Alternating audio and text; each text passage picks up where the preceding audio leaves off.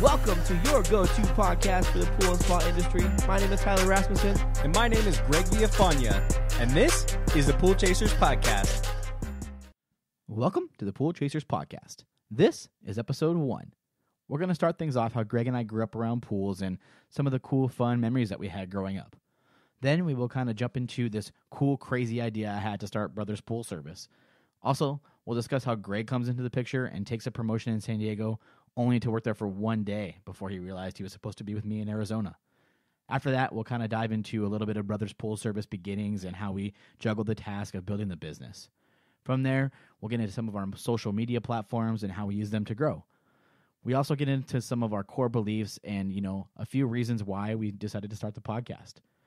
We're going to jump right into it after a word from our sponsors. We hope you all enjoy. What's going on, everybody? This episode is brought to you by Jobber.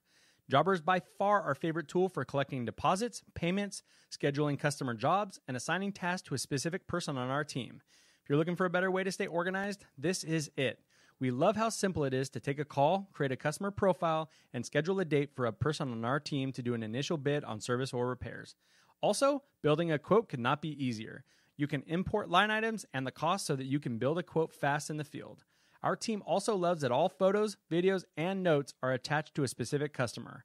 We can simply go to the customer's profile and know right away what is going on. If you are struggling to stay organized, this will help immediately. We start every morning off by going through our assignments and what needs to be done that day. I don't even know how we did things before Jobber. If you have any questions, their customer service team is out of this world. We have never had a bad or long waiting experience with the Jobber team. Jobber is so cool that they are hooking up all of our listeners with a free 14-day trial. Just visit getjobber.com/poolchasers. That's getjobber.com/poolchasers. Try it out. We promise you won't be disappointed. So when you guys were younger, who was taking care of the pool? Were you doing it or who was doing it? I was definitely not doing it. You weren't taking care of the pool? No. Yeah, we had a pool growing up, ever since I was about 7, but definitely was not me or any of my brothers or even you or my dad. It was my mom. Yeah. Which is pretty funny when you come to think about it. Yeah, I remember going out there and seeing your mom just testing, the water. Yeah. And she just looked like a mad scientist. And back then I knew nothing about pools, knew nothing about repairs, nothing. So seeing, a lady by the pool testing the water, she had the little Taylor kit where you're doing the drops and everything. It's like, dude, is this pool safe? Yeah, she definitely had the Taylor kit going on. I didn't know how to use it at all. She taught me a little bit here and there how to use the drops, but it was much more basic then too. It was just like yellow and red. Now you got the green, white, blue, you got all the different types of chemical testing, but... Oh, yeah, I bet strips weren't even around yet. No strips. So much easier. Yeah. So future Greg and Tyler would be like, hey, here, just dip this in. Yeah. Although I think Taylor kits are a little bit more accurate. Oh, but, most definitely. For what we do, the service routes, it's a little bit quicker to do those test strips. And then like we always do, if it needs to be more thoroughly tested, we'll go in, with our SGS meter and some different stuff and test further. But yeah. Yeah, definitely. Didn't you guys, I thought I remember you were talking about how your younger brother and your dad or a family friend or something like that was, they had to do a sand change. Yeah. And it wasn't just a normal sand change. It was a sand change on one of those HRPB big sand filters with all the bolts on them, that takes an hour and a half to get it off. The ones that you don't even offer a sand change, you're just like, no, I think you might need to replace that. Yeah, that's pretty much what we do now for sure. It's pretty rough to do a sand change on now. But yeah, I remember him. My little brother probably had to have been around 12 or so at that time, and family friend, my dad somehow convinced him to do it where he wasn't even there, which I'm not sure how that happened, but I just remember Toby telling me it was like an all-day event, and I definitely get that now. Nobody wants to really do those, so yeah. I bet you everybody else out there gets that for sure. It's crazy how, we enjoy pools, all the time when you're younger. You go to birthday parties, you go on vacation with your parents or whatever. You never think about it at all that, somebody has to take care of this and somebody makes a living, cleaning these pools, doing the repairs, things like that.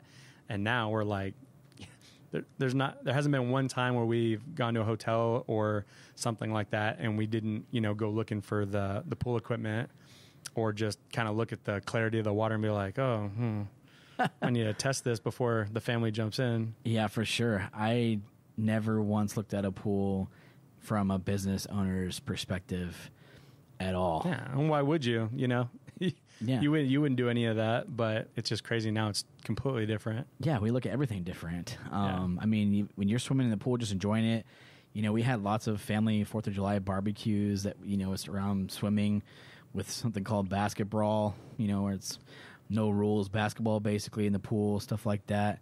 I mean, there was all kinds of fun games, you know, different family events around the pool, but never once you look at it like, oh man, I bet you somebody makes money off of this, or That's the only thing you're focused on is just having fun in the pool. Yeah. You know what I mean? All those, I mean, we had so many good times growing up just in your guys' pool alone. Yeah. Where we, like you said, did the basketball, and, you know, it's pretty much just basketball, but you're brawling, you know, to somehow get the basketball into the hoop. But yeah, that was a good time. Bring all the family together, friends, things like that. It was a super good time, you know, growing up doing all that. It was super cool. I mean, that's what you focus on when you're younger and your parents buy a pool, and it ain't your money. It's your parents' money. So you have no idea how much a pool even costs. When I found out how much pools cost, I was like, whoa. My parents built our pool, and, you know, I know they contracted it out and different stuff, but I mean, it's still pretty expensive. Do you remember though, when you were younger, like if somebody was coming over, like friends were coming over or something like that, and like there was a bunch of stuff on the top of the pool, and you had to like go grab, you know, the pool net that's flat. Like, oh man, I got people coming over. I got leaves. I got all kinds of stuff on top. Oh yeah, man, we have the flat nets too. The homeowner net. Yeah, you guys all know what the homeowner net looks like. Oh yeah. I think I got in trouble quite a few times at my pool growing up because I would net the stuff off the top, and I would, because the only way to get it off, you had to like bang it on something, so I'd whack it on the wall and it'd go into the neighbor's yard. Yep. Yeah. Yeah, that net is rough. Yeah, I don't even know if the other nets were around though, because that was, I mean, 20 years ago now. Yeah, so, and I wasn't in very many pool stores back then, so I have no idea. I remember my mom going down to Bill's pools, and like not even Leslie's, like Bill's pools on the corner. And was Bill there? Probably. He had to have been. Hey, Bill! And, you know, she would get the water tested and buy her chemicals there, but I never even once thought about somebody doing that, which is crazy. We just look at it a whole different. You're right, when we go on family trips, and now I went to Legoland last year with my family, and I sent you guys a video of the pool, and it had like all the dirt all on the bottom, and I was like, yeah, I'm not swimming in that.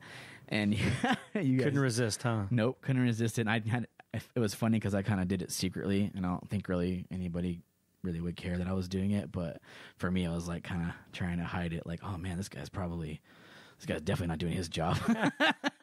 Get you a quote for. Yeah, and it was not. I mean, we're in Arizona, so definitely was not quoting it. But that's how it felt. Like you were walking up trying to do a bid. Like, oh man, this guy. Yeah, I don't know. We don't ever like to rip on other companies for sure, but I was just like, oh man, this guy's definitely not doing it. Oh yeah, I did the same thing. I took my family to Laguna Beach last summer, and I remember just looking at the clarity of the water. There was so much etching in the pool. It was nighttime, and the spa light was on, but the pool light wasn't on. I'm like, that probably doesn't work. Don't make me get out my tool bag, get back here and start fixing stuff. Yeah, start testing. It's gonna cost you. Yeah. But that definitely didn't happen. No. But you're right. The pool equipment is like one of the coolest things on any of those commercial pools. We don't really service commercial pools, so for us, we don't really see those big, humongous filters and humongous heaters. Yeah, it's cool to see it all. Walking back there, and I saw this huge heat pump. I've never seen one that big before, which is, we're around heat pumps and heaters and different stuff all day long, but it's residential. So to go back there and just try to find it, every time I go to a hotel or go somewhere that has a pool or a big water feature, I always try to find the equipment room now, which is pretty funny because I could care less as a kid. All you do is see that water. Oh, for sure. In it. So what do you think is like some of your fondest memories growing up, with the pool? You know what I mean? Besides the basketball we just talked about. Yeah, I mean, there's a lot of stuff. I don't know, man. It's, hanging out by the spa, late night spas. I remember listening to music. Yeah. Yeah. This big, super huge boombox and like tiny TV out there. That was like the coolest thing ever. Now you got like, shows and stuff that are putting these big old TVs. Waterproof headphones. Yeah. They got all kinds of crazy stuff now. Yeah. Waterproof headphones, waterproof TVs. I mean, we had like a basic 20-inch box TV out there with a humongous boombox with CDs, you know, and the Oh, radio. good old CDs, yeah. So I remember bumping, you know, music out there at night. That was pretty cool. We had some good, you and I had some good talks out there, our brothers and family and other friends, you know, just hanging out there. I remember almost blowing off your brother's foot. That was not a good time, but it was definitely a memory. Yeah, and that was definitely around the spa. Yeah, we were next to the spa, and I lit that M80 or whatever it was, which is why you probably shouldn't let kids buy fireworks. No. And I just wanted to scare him, and I was going to throw it next to him just so it would make a loud noise and scare him. Right. Of course, it bounced and fell in between his, like, toes, and I'm yelling. I don't even know what to yell to him, just like, you know, kick it. Get out of the way. I mean? And he saw it, and I mean, he freaked out, and he like kicked it. I mean, just in time, but it caught like just a piece of his toe. Yeah, and it was all bad. It was a little bloody. Yeah, it was a little bloody. He took it, you know, like a man. Yeah, and I was like, all right, we good? Don't tell your parents. Don't tell them. They can't know. Yeah, I totally remember that. I mean, you know this, but one of our favorite memories is you jumping off the roof. Oh, yes. I mean, this is a family discussion all the time. We can't tell you what exactly was said, but it's pretty embarrassing that this comes up at like every family event so I'm going to break it down real quick. So our brother Travis, it was his birthday party, right? Yeah, he was having his birthday party, and I think he had one of his friends over. And playing acoustic guitar. Yeah, playing the acoustic guitar. I mean, the mood was right. You had all the kids. I mean, there was no fire, but there should have been. Totally like a kumbaya yeah, moment. Definitely. A bunch of kids circling around. I thought it would be a good time to climb up on top of the roof and jump off the roof and say some things that you shouldn't say. Definitely not appropriate for the podcast. Yeah, ever. Not going to tell you what I said. So I did that, jumped off the roof into the pool. Not supposed to be doing either one of those.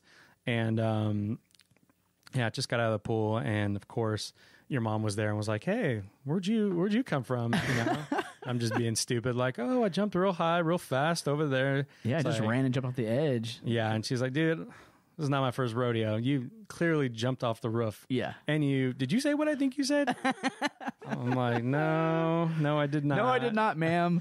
Did not. And Yeah. you clearly did. Everybody heard you. Yeah. I mean, except for my dad, which he was inside. Yeah. And That's who I was scared about. Yeah. You're lucky Having to he talk wasn't with. out there for the actual event. I'm sure you got talked to later about it. Oh, but definitely. I'm sure it was a good talk, and I'm sure it never happened again. So that got all cleared Well, up. that was clearly not the first time you jumped off the roof either, and I think that was what made it worse. Because they had told you, like, just recently not to jump off the roof anymore, and you totally did it. And then you said something you should not, which is funny and right over my mom. Yeah. But that's what we do so well, man. Live and learn, you Yep. know? Kind of, unfortunately, I have to learn the hard way. Sometimes. And you learn the hard way, and hopefully you have people in your life can straighten you out and point you in the right direction. And that's what happened that day. I mean, a lot of what we do here, I mean, is learning experiences. You know, every day, brothers, every single day. Every day is something new. You learn how to talk to a customer. If you say something wrong, you realize you said something wrong, you have to tweak it the next time the situation happens. If you talk to one of our guys, you know, about something and it didn't go down as we thought it was going to, and somebody got upset or something, you could totally have to change the way you approach that next time. I mean, the way you email, the way you talk, the way we do bids, I mean, the way we do acid washes, and, you know, now we have drain waivers. We try not to make the same mistake twice because, you know, you make a mistake, you got to pay for it. It's better if you don't have to go through that again. So it's better to just fix it. Yeah, fix it the first time for sure. So let's fast forward a little bit, Tyler. So you moved to Phoenix after living in California for, 18 years? So you lived in California for about 18 years. You grew up there, went to school there, graduated. Then you moved out to Phoenix. Yeah, been here since 2005. You know, I went back to Cali for a few summers here and there, but permanently we've been out here, you know, since then. So, you know, I went through quite a few different types of jobs, dabbled in real estate a little bit. You know, I ended up being at this vitamin company that I enjoy working at. And, you know, it was a call center environment, moved my way off the phones into this position in the business services side.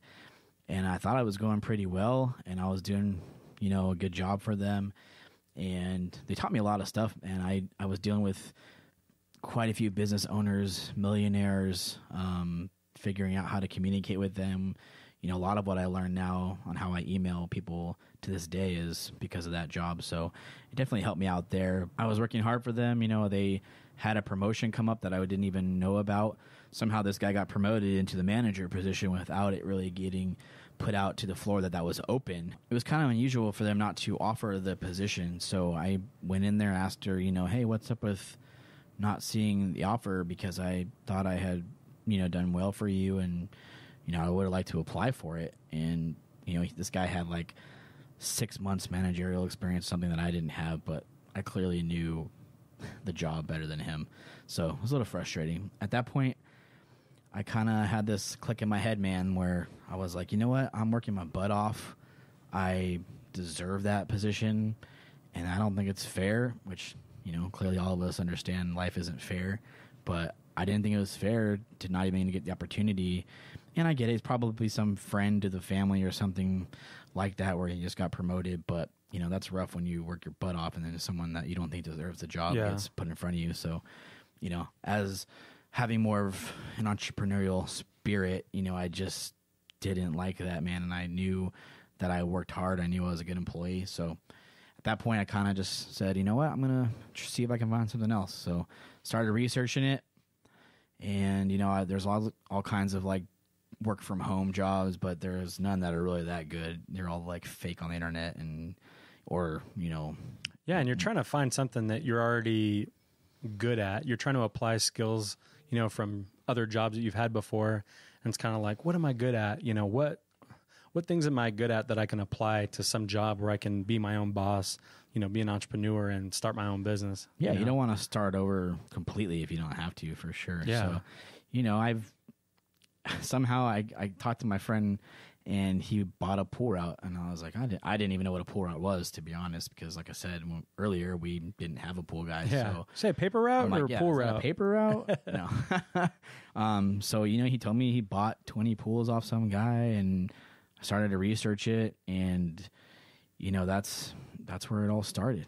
I found out that like this could be something you could do. I pitched it to my brother Toby, hence where the brother's name came from, and we started doing it. I did a lot of the research, figured out that pools could be big in Arizona. I didn't realize, even living here for I think close to 5 years at that point, I didn't even realize that there was that many pools here because I didn't own a house with a pool. And what is it, like 1 in 2 houses or 1 in 3 houses that have a pool here in Arizona? Yeah, it's like 2.5 houses for sure. Oh, that's crazy. I mean, if you go, even when we do our initial bids and stuff and we're looking, where the houses that we need to go to, it's like nothing but pools. It looks more like every single house for sure here in Scottsdale anyway has a pool. So it's that Google overview or Google Maps view, there's like so many pools, and definitely a perfect place to do anything with pools.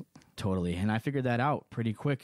I never really ran my own business, but I knew that like this is something I could do, even if it started off with just us doing 60 pools and getting enough money to, provide for my family. That was the original idea, something that could get me out of there and work full time, for ourselves. So, pitched it to him, kind of started it.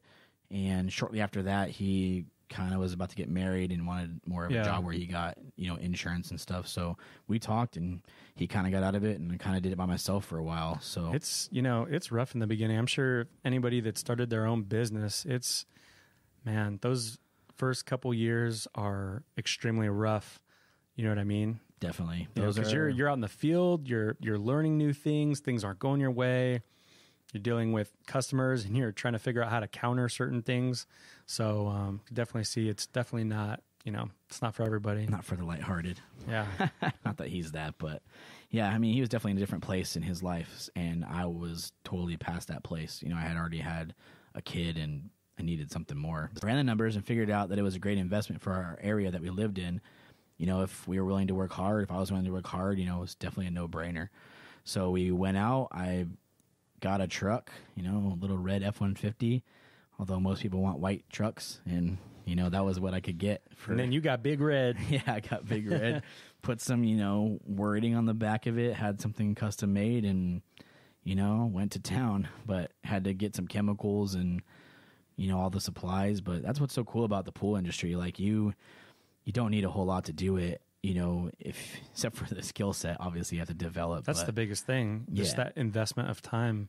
Yeah, you can start, you could start a pool company with almost, nothing. Yeah, a couple $1,000 a truck and, the intuition, you can do it.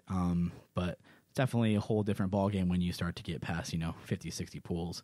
That's when it becomes a real business and a real game. But, most definitely. It's something cool for, if you want to work for yourself and you have that drive and entrepreneurial spirit, and it's definitely one of the lowest buy-in things I can think of. If you try to do a restaurant or a store or something, you're at least talking like 30,000, to even get your foot in the door, stuff like that. But this is a pretty low startup cost for doing something yourself. So that was what was so attractive about it. Then picked up a few pools here. I was trying to juggle, both jobs, one in the pool industry, one in the vitamin industry, trying to do them well because that's how I do things. And that was really tough. So, found out my friend Ed, he actually purchased the pool store where he was working. And, that definitely intrigued me for sure. Swim pool warehouse? Yep. Swimming pool warehouse. So we talked and definitely thought that maybe I could work there and learn the skill sets. And he was on board because he needed someone to do motors at the time. So we worked something out. We had dinner with him and his wife and my wife and kind of worked out a plan and kind of, was able to quit the vitamin place and then go work for him for about 8 months, build them motors. So we started out in the motor shop. Man, that must have been a crazy transition. I'm thinking, being in, like an office space where you got, air conditioning, you're wearing nice clothes every day, you're just kind of doing the thing. And now you're like I don't even know, they got AC in the warehouse? No, it's a swamp cooler. Yeah, so now you're wearing, grungy old shirt, shorts, and you're working on motors, you're hot. Like, did you have any idea what you're getting yourself into? Not really, man. I just knew I had the drive. Did he leave that out? No, I'm about to talk with him. Yeah, we'll definitely talk about that when we get into his episode. Like, hey, man, you didn't tell me this part. You didn't let me know that you didn't have air conditioning when it's 115 outside. You got a little fan. Yeah, thanks, Ed. He's gonna be like, sorry, I didn't know you were a pansy. You need air conditioning? Got you a little fan, probably. But I love working for that place. It was definitely a cool learning experience. The best I could probably get, more than most people get, for sure. I think that's a huge advantage for you, getting to be in the motor shop, because you get to work on the motors and you probably got to talk to people there. How did you learn about, stuff that was going on in the pool industry? Was there somebody there, like a mentor or something that you got to talk to? Yeah, Ed was kind of busy, running the business. So I got to hang out and spend time with his right-hand man, Kenny. That guy's crazy. You've met Kenny before. Oh, yeah, Kenny, he's like an encyclopedia. You say one thing about one thing in the pool industry, he will run to a magazine, a book, an article he has saved on his phone, his notes. Like, definitely not his phone. He still has a flip phone. Oh, but yeah, he writes down notes on a piece of paper. Yeah, but this guy, he's crazy. I know I've gone to him for help before. That's crazy. That's cool. You got to work with him and work in the motor shop. I think that's a huge advantage for a lot of people. Yeah. Because instead of just jumping in and not having any guidance, I think it makes it a lot more difficult. Definitely saw it as a plus. It's somewhere where I could go and learn the thing that I wanted to do on my own. And it also helped Ed at the time because it was summertime and he needed somebody. So it worked out for both of us, I think. But, it was crazy, man. I built over 500 different motors out. It's funny because we'll go out and see the refurbished motors if we do bids. Like, we've seen probably 2 or 3 of the motors that I actually built. Oh yeah, we just saw one recently. Were your initials on it or something? Yeah, you can see like the T stamp in it from Swimming Pool Warehouse. Yep, that's so cool. Yep. And that's super cool. That's been at least over a year. Those have been running because I haven't worked running for over strong. A year. So that was cool. That's sometimes cool to see those rebuilt in the field. But yeah, Kenny, I learned a lot from him. I would, every time I got a chance to pitch him an idea or pitch him a problem, I would. Then he had Ed had a repair guy at the time too that I could run things by. Kenny taught me how to work on all types of different cleaners. I'd sit with Ed and work on cleaners. So there was a lot of education in there for me for sure. But then it got a little bit crazy, man. I started to pick up pools. It started to be where I would start working at 4:30 in the morning because in Arizona it gets like bright like around 4:45, 5 o'clock. So in the summer, yeah. And you definitely want to start then because it's 115. Yeah. It's still hot at 4:30 in the morning. It's just the sun's not quite out all the way yet. Yeah, if you guys don't know it, it's still like 95 at 4:30 in the morning. But start there. I had to start at the warehouse at 8 o'clock, so I'd do as many pools as I could do. Usually it's about 6 or 7 before I would have to go work at the shop. Worked there until 5 p.m., and I did my own pools again after I got off. So, some days were pretty crazy. After I got off was the only time I had to do repairs too, or on Saturdays. So I would either start my pool. Sometimes if when you're working on pool, stuff happens. So I'd have to go back to that pool after I got off of Ed's shop. I'm assuming at that point in time, you were a little rusty on some of those repairs. Oh, yeah, man. I didn't know. A lot of YouTube videos, huh? Definitely a lot of YouTube videos. You had to be on that special data plan. We have definitely all been there. Everybody knows you've been Googling something in the field. Oh, for sure. But, yeah, man, I didn't know what Jandy O-rings were or, different stuff that could cause a pump not to prime. I didn't even know you could get pumps clogged until I clogged one. You know what I mean? Until you're vacuuming up big piles of monsoon leaves and the pump doesn't work anymore. That was a whole crazy experience. You just put your hands up like, dude, you need a new pump. Pretty much. No, dude, you cannot vacuum up like a whole palm tree. That's not how this works. Take the vacuum head and stick it directly in the middle of the leaves. Oh, yeah. Like, this thing's broke. All my stuff is broke. Your stuff's broke. This is no good. Yeah, dude, that's rough. But no, it was a rough time, man. The whole situation is even more crazy now that I think about it, for sure. I got to learn chemicals there, part names, different numbers, pricing. One of the coolest things was customer service. So Ed started to have me kind of run a little bit of the front, towards the end of my time there, when Kenny would need a break or he was on lunch or something. Like, I got to kind of do the front. I would check some people out, talk chemicals, talk problems with them. That's one of the cool things about that place too, that we don't talk too much about it. Everybody brings in all kinds of problems and they solve them. So it's pretty cool to just stand there and listen, basically like a Q&A. Were you nervous? Like when you first started working over there, were people asking you questions and you were like, I don't know how to answer that? Oh, for sure. I'd be like, hey, Kenny. Yeah, I mean, there was... It just took time to get confident in knowing all the parts and all the chemicals that people would need. And they're looking, like you just said, they're looking for, you to have knowledge in the matter and help guide them into whatever parts they need or whatever chemicals they need. Yeah, I definitely knew motors at that time. So, I mean, if they had talked about motors or pump problems or anything like that, I pretty much knew those. But if you got into technical stuff or super, chemical issues or why my pool is green and all this stuff, like I didn't know that back then. So yeah, that was definitely hard. I mean, I could test water and tell you that there's no chlorine in it. Oh yeah, I forgot that you he tests water over there as well. Oh, yeah, that's cool. So except for his sink doesn't he drains into like a bucket and you have to like empty the bucket all the time, which is pretty funny. But that is funny. Yeah, it was the best training I could receive, man. It was one of the best blessings in life. That I got to learn under him and then transition and do my own thing. I got to service a small route for him too, which was cool because I didn't have the responsibility of having that route. If stuff went wrong, I could tell him and he'd fix it. He'd deal with the customers. And so I learned how to do all that. So that was cool. But at that point, it got to be a little bit crazy. So I think we're at like 25, 30 pools. It was getting a little overwhelming for me to work there and service my own pools. So, at this point, I think is when I definitely started to think about a partner or hiring somebody. I was just going to hire somebody, I think, at one point and stop doing my own route and just keep working at the store because I think that was easier at the time for me than trying to do both because I needed the income from the store.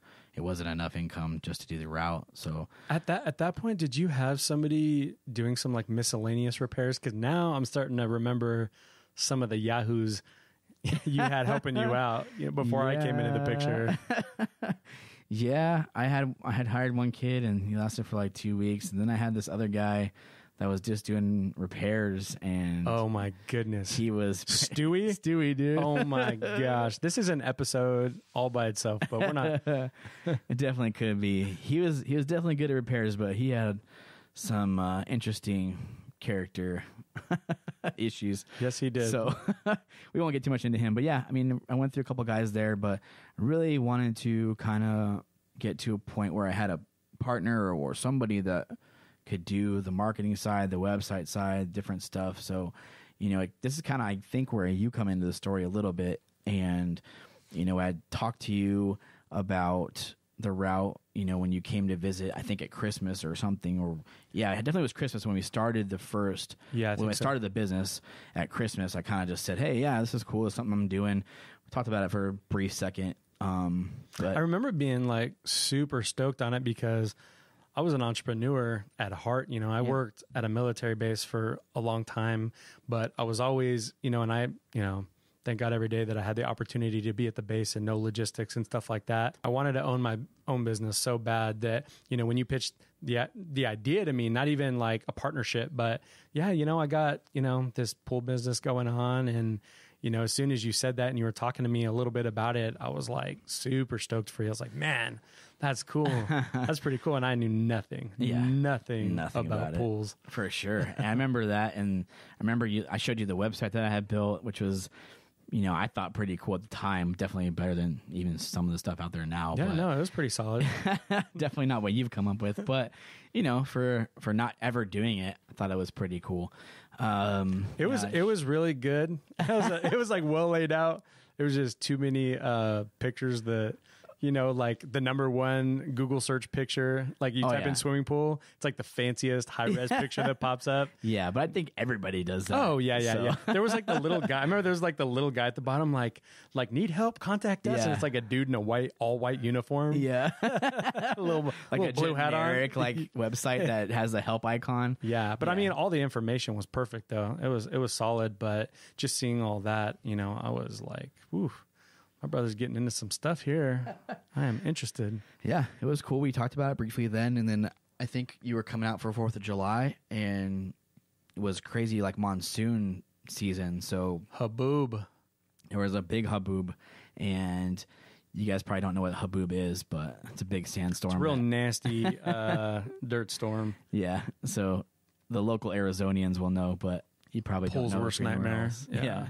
So, I mean, that had just happened, I think, the night before you got here or 2 nights before, but I had to go out and service a route on Saturdays because at that point I was working 6 days a week, and I had a route on Saturday and, was hustling it. So I had, 4th of July, I believe, was on a Friday, and we had 4th of July, and I said, hey, do you want to come with me tomorrow, or we can just hang out after I get done? And you were like, oh, cool, I'll come with you.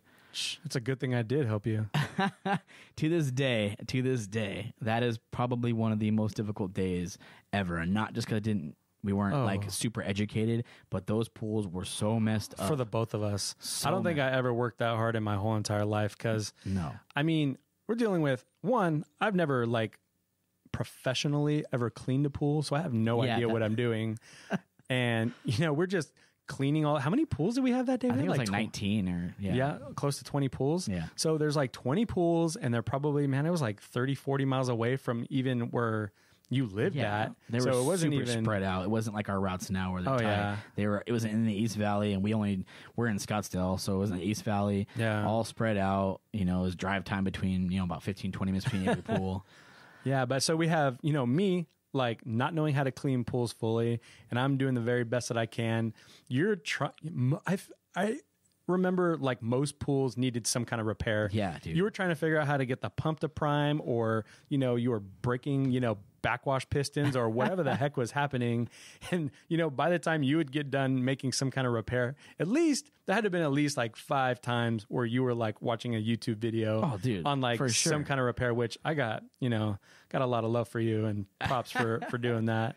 But yeah, it was just like, dude, are we almost done? You know what I mean? Like, no, we still have like 10 more pools to go. I'm like, my goodness. Yeah, dude, it was rough. But, even as crazy as that day was, I remember I was like, and there was no, we we didn't talk about a partnership or anything at that point, but I just remember even at the end of that day, I was like, dude, there's something here. This is pretty cool. And if, get pools closer, that'd be even cooler, but just saw the opportunity there. And I knew you definitely had something good going on. Yeah, that was a crazy fun day, and did never really realize that it was going to lead to what it is now. But that was definitely the first time we worked together. And even then, it wasn't even a partnership idea. I remember just, wanted you to hang out with me because you were my best friend and I hadn't seen you in a long time. So we just hung out, had a crazy fun day. And, it was a couple of months later or a couple of weeks later that we had talked about it. I thought that you were probably the best person I could think of to do it with me because our skill sets are so different and we have the same mindset on a lot of things and the same hustle, the same drive. All right, so maybe at this point in time we can kind of go into your side of the story and where you came in to the picture as far as brothers goes. I stayed in Arizona, you stayed in Cali, and after that trip you came out and we serviced those pools together. We kind of kept in communication there about everything. So why don't you get into kind of how that happened and what you were doing at that point? Yeah, definitely. So at this point in time, me and you had a verbal partnership. And, you were in Arizona, I was in California, and we were just going back and forth through, phone calls and text messages and all this stuff. And I was super excited at this point in time to kind of rebrand Brothers and just kind of have this whole new, different approach. Because just after doing a bunch of research, I saw that there wasn't really a whole lot of stuff out there. There wasn't any cool branding or anything like that. So remember being on my forklift out there at the military base and, finding a graphic designer to make us a new logo, and I was sending different, logos back to you. Remember there was quite a few that you did not like too much. Yeah, I remember. That's why I was kind of smiling because I remember the Egyptian brothers. Oh, yeah. Trying to be way too cool. Yeah, it was like two little stick figures one guy holding the brush, one guy holding the Hey, for you listeners, it was a lot cooler than that. It was not stick figures, but it looked like ancient Egyptian artifacts. You said it looked like Beavis and Butthead. You did. It did not look it did, like but then they were like positioned weird where they're like kneeling and holding the thing above their head like they're going to go attack somebody and eat them. Yeah, so maybe not such a good pool service and repair logo, but it got I us. remember though because you actually really liked that and I was like, hey man, that is not going to be. So we had to agree on a logo. So I got back in touch with a graphic designer and we created what we have now, and we both love it. Still to this day, it definitely has, that feel to it. Yeah. You know what I mean? So we love it. So we did that, made business cards. We talked about how we wanted the website to flow and the pictures that would be on there. Things were pretty good. You were working your butt off here in Arizona, and I was doing my thing in California. So at this point in time, I was going to sell my house and move my family out to Arizona. Yep. And then life throws us a curveball. Pretty big curveball. Yeah. So my plan was to come to Arizona with my family to do the Brothers Pool Service, but I ended up getting a promotion, and that promotion would have sent me to San Diego. I took the promotion. It was pretty difficult. I talked to Tyler and I said, I was going to have to pass on, being his partner with Brothers. Sold my house, moved my whole family out to San Diego. Yeah, man, that was a pretty big conversation and wasn't very cool. Like part of your and my friendship. Yeah, no, you can elaborate on it. It's fine. I'd be disappointed too. Yeah, it was pretty rough. If I didn't get you, so yeah, I didn't win that prize. Yeah, no, San Diego won that prize. Yeah, but man, living in California for so long and just that thought of because everything's different. You think you're going to live by the beach and you're going to surf all the time and you got this beautiful weather and your kids are going to get to grow up in San Diego. Like it all sounds so good. Yeah. And no, I get it. It just was yeah. It was just a little bit rough for us to talk about that because we got so excited, had built this website, started going, the logo was getting made. It wasn't even here yet. We didn't even have like the logo or any of the cards or the shirts. Like we just had it designed and he was working on it and we had all these plans and then nope. Yeah. Ain't happening. But I mean, even like our friendship wasn't what it is today. I mean, we're best friends, brothers, all the way through high school. But, there's that period of time where me and you didn't talk a whole lot because you were in Arizona. I worked a bunch of crazy hours at the military base. So we kind of, we talked and saw each other, but it was nothing like it was when we were younger and now what it is today. For sure. So I ended up, taking the job, moving the whole family to San Diego. And I just remember going to my first day of work there's orientation. I went through the whole thing and sitting up there with the supervisor, and he's telling us about, how things are going to roll out, for the rest of the week. And I remember he had this amazing view of the ocean. And at some point, I kind of just wasn't even listening anymore. And I was just looking out there, and I was like, you know what? This isn't what I'm supposed to do. I knew right there and then this is not what I'm supposed to do. Yeah, I'm wasn't not like a big corner office in a tall, high-rise building. That was beautiful. Over the ocean. That was beautiful. But I knew it right away. And even if you were to be like, no, dude, you can't come to Arizona. I don't want you as a partner. Like, I was going to fight for it because nothing had been more clear. And I always had to learn things the hard way. So it cost me a ton of money to move my family down there and furnish an apartment and do the whole thing and do all that. But, I shook his hand and I said, I appreciate the offer, but I won't be here tomorrow. And he was tripping out because, this was, a good paying government job. And, so. I bet he was totally tripping out because that is definitely something that does not happen in a government job. Oh, yeah. I remember talking to the guy that got the same job as I did, and he was like, dude, you need to stay here for the rest of the week. He's like, don't just quit. You need to get a feel for this. I'm like, dude, I felt enough. I'm done. I'm out of here. I'm going to go start a pool company in Arizona with my brother. I'm like, that's what I'm supposed to do. Yeah. And I was excited. And you didn't really have a whole lot of pools yet, and it wasn't nowhere near what it is today, but I was so excited. And I remember, I called you up and I talked to you about it, and we talked for quite a while, and you said, yeah, let's do it. And I talked to your parents, and I said, hey, would you mind if me and the family stayed with you guys for a month so that we can kind of adjust? And I need to find a full-time job, and, we'll find a place. Just give us a month. And, they're awesome as usual. And they said, of course, So packed up all our stuff and moved out to Arizona. Yeah, I remember that second conversation, and, it's pretty clear that, well, anybody that's met you knows that you have an entrepreneurial spirit, and it's pretty cool that you made that move because most people would not. Most people would be too scared. They wouldn't, have that intuition and be able to just jump ship like that, especially since you had just moved your family, furnished the apartment, spent all that money. And my daughter was 2 at the time. Yep. And I remember my wife, Karina, she was so awesome. She wanted to go to Arizona in the first place. Yeah, she was trying to talk me out of taking this awesome promotion. I'm like, no, we're going to be by the ocean, going to surf, going to do this, going to do that. It's going to be a good opportunity for the kid. But yeah, to be fair too, you had worked really hard for that. So 8 years. Yeah, you had 8 years in the making. Yeah. So, I understood it because, if you work 8 years for something and then it gets offered to you, it's just a really bad timing. But, that choice, like you said, sometimes we all have to learn the hard way.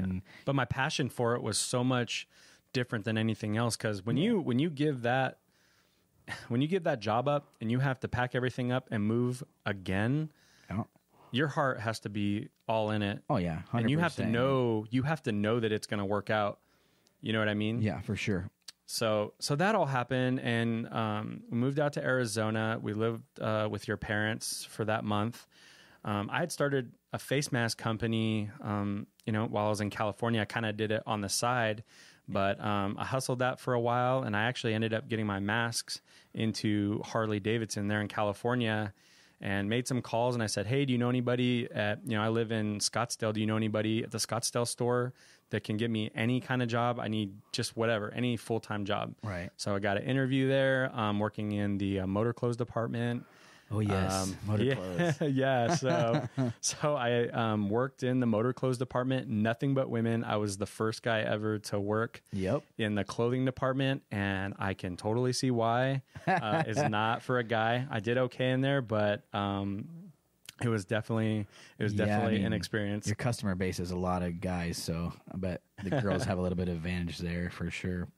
And, that's a tough gig, man. It was, if I remember correctly, it was 100% commission. Mm-hmm. And, you had to hustle that, man. Dude, so I'm somewhat of an introvert, and it was really hard for me in the beginning to like talk to every single person that came through the door.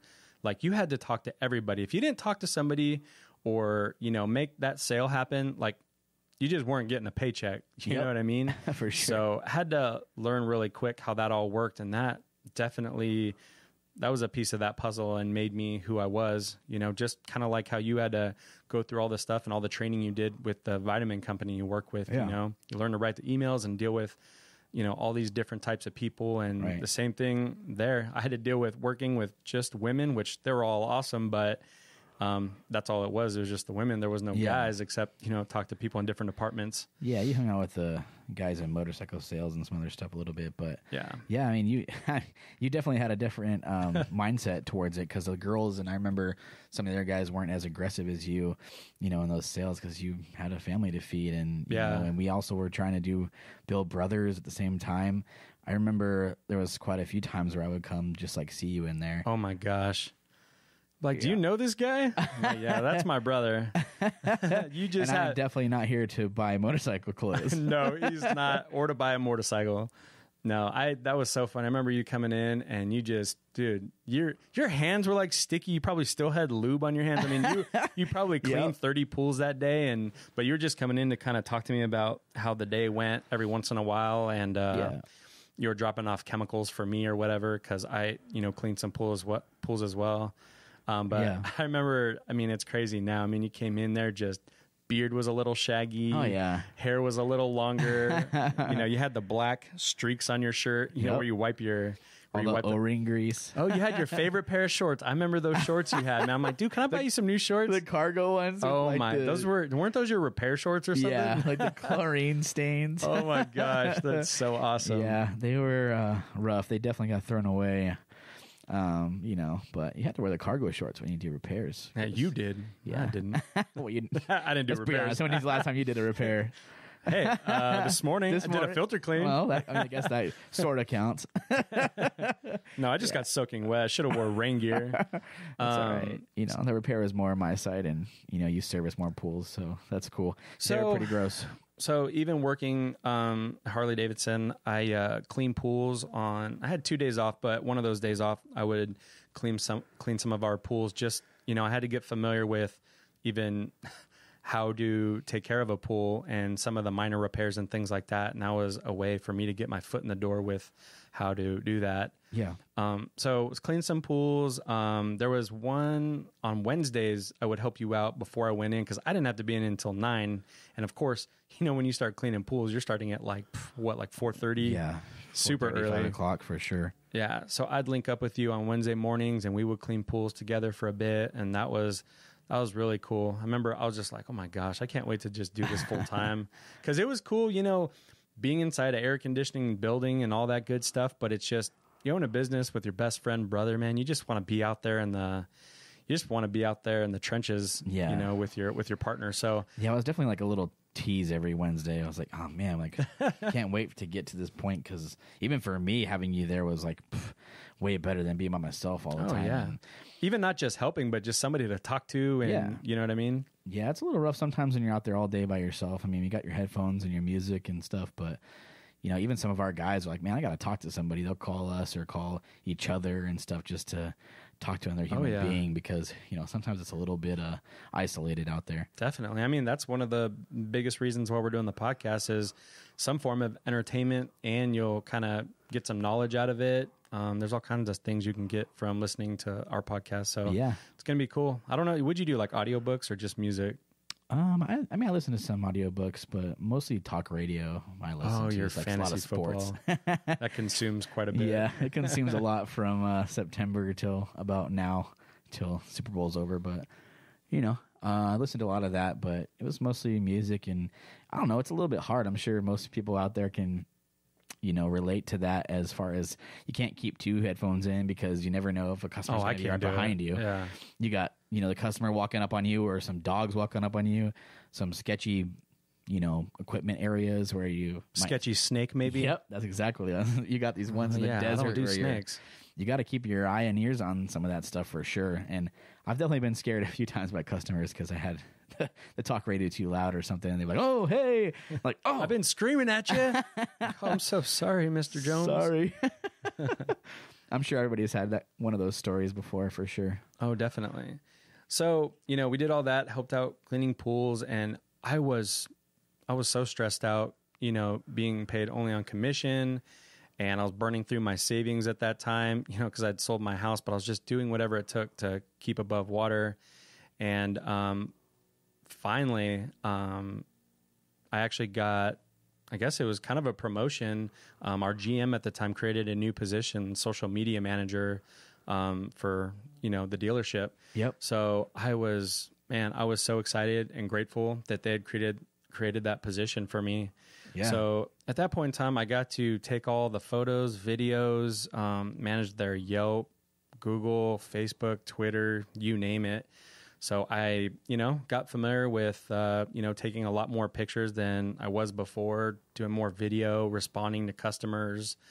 So that was huge for us because I was already kind of doing that, but this really opened my eyes to doing it, on a whole nother level. Because this is kind of a big corporate company. And then I did that for, I think, a couple months. And then they said, hey, we had these other dealerships that, Mr. Bob Parsons owns, which was 5 other motorcycle dealerships. Yep. Can you manage pretty much all of these? I was doing all the Facebooking and Yelping and Instagramming. I was doing it for every single one of those dealerships. And that's a lot, man. It was multitasking at its finest. And I did it on top of, doing brothers. And I remember it was crazy because we had our website done and, we would get like a phone call. Man, I would jet out because at that time we didn't get too many phone calls too many inquiries from our website or Yelp messages and things like that. So when something happened, man, it was like running out the back door to like talk to somebody. I remember one time in particular, which was crazy, took the call. He's like, hey, if you can come out here and clean my pool right now, I'll give you this, service account. And I was like, you got it, sir. And I remember, I think I called you and you were it was a Saturday because I worked the weekends and you were like 4th of July, man. It was 4th of July weekend. Yeah. It was on 4th of July. We were at, my parents' backyard hanging out, grilling, and my phone rings. Hey, I'm going to go take care of this pool on my break. I'm like, what? It's 4th of July. Yep. And you don't know enough. Yeah, you had only serviced a few pools at that point. So I remember that, man. That was crazy. You called me from there. I think it took you like an hour and a half. Oh, dude. It was ridiculous. Thank God I had like a longer lunch break over there when I was working. But I remember I was cleaning pools, pretty efficiently, but not... This dude had a ton of suction issues, and man, I remember it just needed to be vacuumed. And I was like, cool, I'll vacuum it up real quick. And I'm like, dude, I got no suction. I'm like backwashing. It's like all I knew. I don't even know if I knew to clear the impeller or lube the O-ring or do any of that stuff at the time. Doubt it. And I remember he had like these thorn bushes right by the equipment. So every time you had to go back in there. It was like a small palm tree. Yeah, it was like a fence right next to the equipment with thorn bush. I'm like, is there a reason why this thorn bush and this fence are here? You trying to keep people out of here? Yeah, he can't even get back to the equipment. Still to this day, it's rough on. We still have that pool, and it's rough back there. And he's got like all these palm trees hanging over his pool that he never never wants to trim. So yeah, all that stuff was in the pool when you were cleaning it. Yeah. And you definitely learned. Yeah. I remember you had like FaceTiming me and showing me the backwash valve. I'm like, yeah, you got to turn it here and push down here. And then you're like, oh, it's not doing anything. And then all of a sudden you saw the water like shoot out. I don't see any water coming out. Yeah. Then you see the corner of the yard's flooding. Like, oh. Yep, there it is. You can do that underground? Yeah, dude. So that happened, and that was...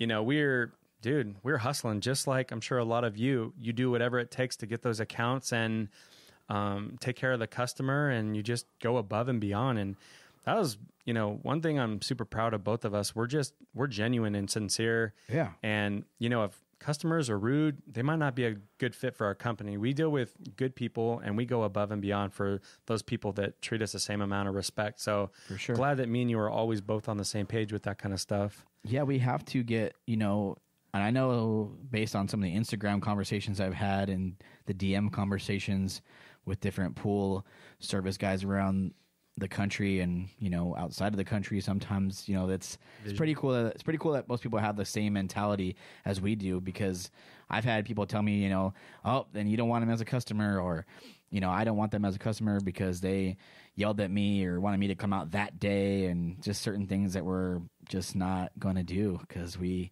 want that same respect. We pride ourselves in customer service and the way we treat our customers, and we ask for that respect back. So, we do things that way, but it's pretty cool. I've gotten quite a few DM conversations or on Instagram or sometimes through our Facebook. I've seen you, and it's kind of like, man, it's pretty cool that other people actually take pride in that and have that same mentality, because sometimes, if you're hurting for money or something, you just want to take on pools, but that is not the right idea at all. I should say in the beginning, you pretty much have to, but when you get to a point where you can manage that and, decipher which ones you want to keep and which ones you don't, and which ones you want to move forward as, we call them brothers customers, which ones are brothers customers and which ones aren't. That part is pretty sweet. Yeah, definitely.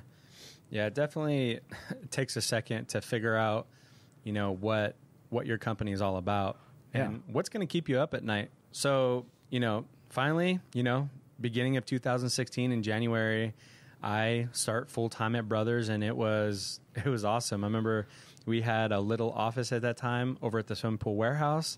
We did by then, huh? We had it in September. Before that, we had gotten one together. Oh, we used to work like super late nights together too. That's a pretty important story too, because we weren't around each other. You worked full time, at Harley, and I was in the field. So a lot of Sunday nights. Yeah. Sunday nights. We would get together at night and work on routes and, just kind of a game plan for the future. Yeah, that was pretty cool. Those were cool times, because that was a lot of Brothers' backbone was built in that 3-4 months in that little office before you got there full time, and on Sunday nights until 2-3 a.m., kind of like we're doing now with Pool Chasers. But just constantly trying to figure out a way to do things better, and not so much researching on the internet what other people are doing, but it's figuring out that, what's Tyler's situation with his family and the hours he can work, and what do we want to do with this company, and what do we want to stand for? And the same with me. We have to build this business and just have it do what we want it to do. Yeah. So that was really important, all those late nights figuring out a ton of stuff. We did that, and I was full-time working for Brothers. Let's go back to that, because I remember we were talking, and we made a plan, you're going to start January 1st. And then, we were talking, and you were like, "Oh man, Harley's trying to, take me to these classes and start me training, and going to spend all this money to get me to this point."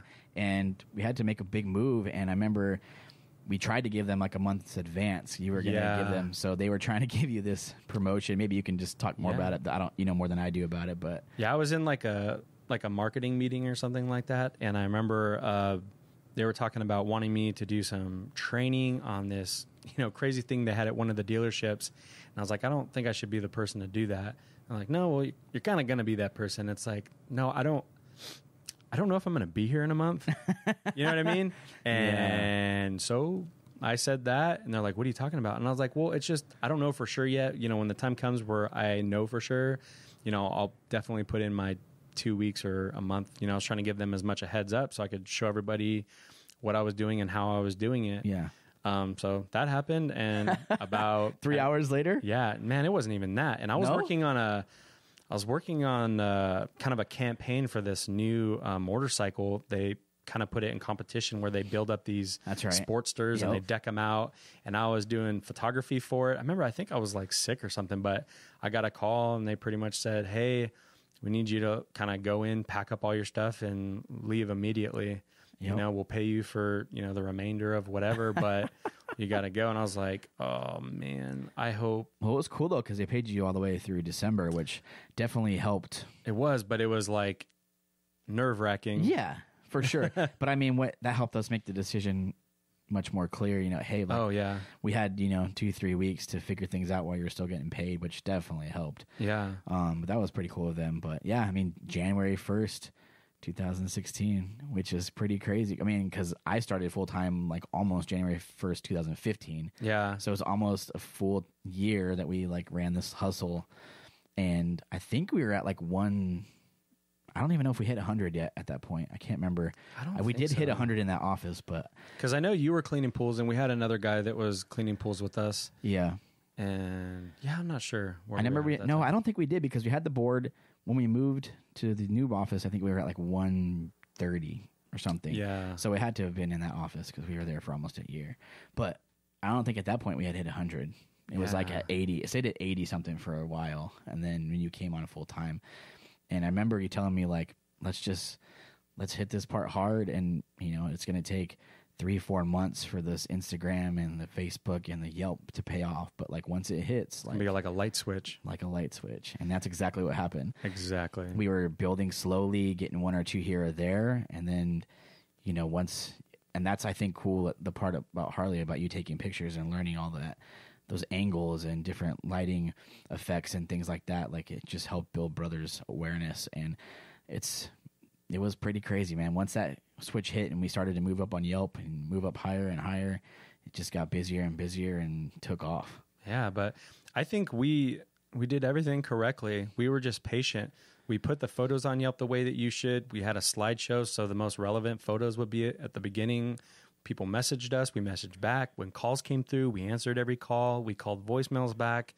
We did the work well. We communicated with the customers well.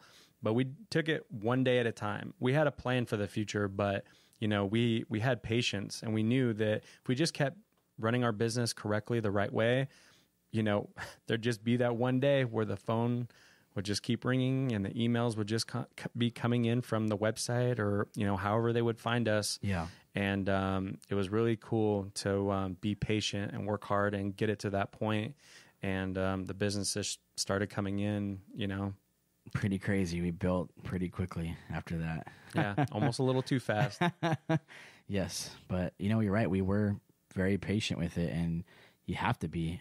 If you push it and try to make big moves like that, sometimes you would lack on your customer service or lack on other things, and we didn't want that. So we just took our time and got it to a point where it was us and one other guy, and then we hired a couple more pool cleaners, and then we can get into more of that. Yeah, we talk about brothers more, but it was pretty quick, man, as far as boom, boom, boom, boom, boom, and we were at 150 before the end of that year. So yeah, it was quick. And I remember, this is kind of important. I mean, we were cleaning pools together for a while, but it wasn't too long, and we actually got to a point where I probably could have stopped cleaning pools too, but we kind of made a decision together that you were going to kind of do more of the administrative stuff and, the bookkeeping and things like that. And I was going to stay in the field and clean pools full time. Yeah, because the phone calls got pretty overwhelming, and, I started to do filter cleans and, all the administrative stuff. So I was still on the field doing filter cleans and some minor repairs.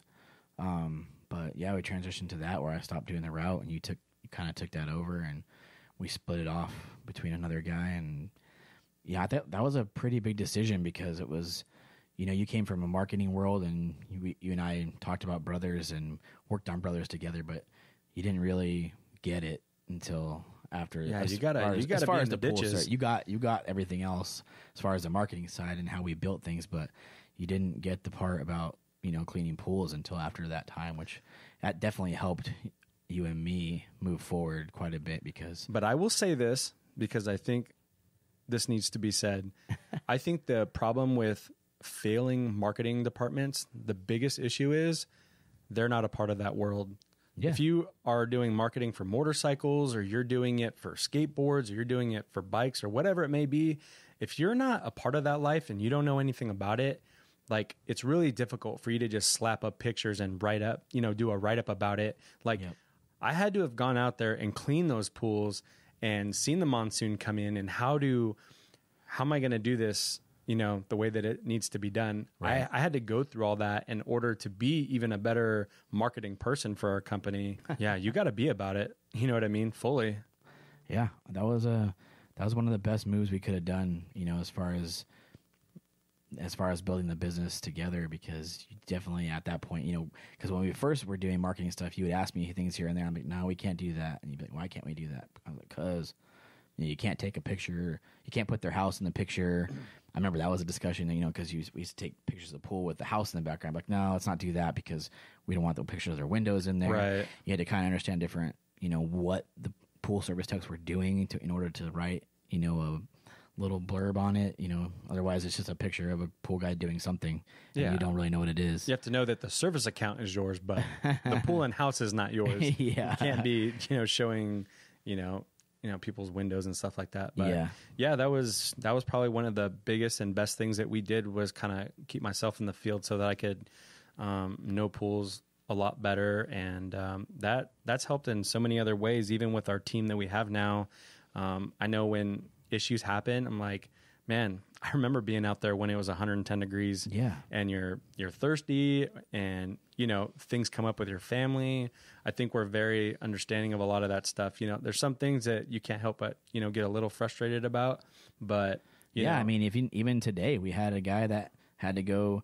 He couldn't come in today. Our service manager had to go cover that route, and then one of our other guys, he called and he had to go take care of his sick kid. And so we have some pools hanging out there that we're gonna have to cover either today or tomorrow. It's stuff happens, and we get it. And and we understand that those things happen to us too. And when something where you have to leave, I got to cover you, and vice versa. So we're all human here. We all have things that come up. It's just when you build a solid team, everybody's got each other's back. Man, that's a real good thing. Yeah, it's definitely a lot of work and definitely a lot of foundation laying, but once we got a team that we trust in like this, and it's awesome because everybody wants to back each other up and help each other when the time is there.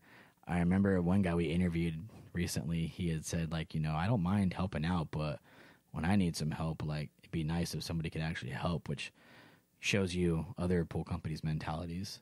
Because that's clearly not how our team thinks. Oh, no, not at all. Even we went and did filter cleans today, and, we had to do something. We go out in the field and do things when we need to. We did filter clean today. We're going to go probably cover pools tomorrow, go service them. I mean, I don't like the mentality as an owner where you are just in and out and don't stay involved, Oh, yeah, and of course. We clearly stay involved in our team. we've moved into different roles and doing it full time now that we have, over 400 accounts and different things, where it's definitely, a roller coaster. But we've moved out of, servicing pools or repairing pools. But, if that stuff needs to be done, we'll jump in. We go do whatever it takes. Yeah, we go service pools. We go help our repair guy, pick up some parts, go help him move sand, go do, and sand changes, or pick up a heater, whatever. Pick up heaters. Whatever it takes to get the job done.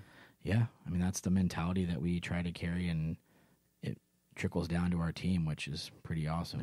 Yeah, lead by example. All right, so at this point in time, me and you are now working together full time, and things are good, but pretty much just doing weekly pool service at this point. We were doing some filter cleans and, some other little things, but I know we really wanted to get into kind of doing more repairs and kind of learn a little bit more about the customer service side of things. Yeah. I mean, going back to the filter clean thing, I think it was pretty crazy because we didn't realize how vital that was. So we didn't have our customers on like a regular schedule at that point.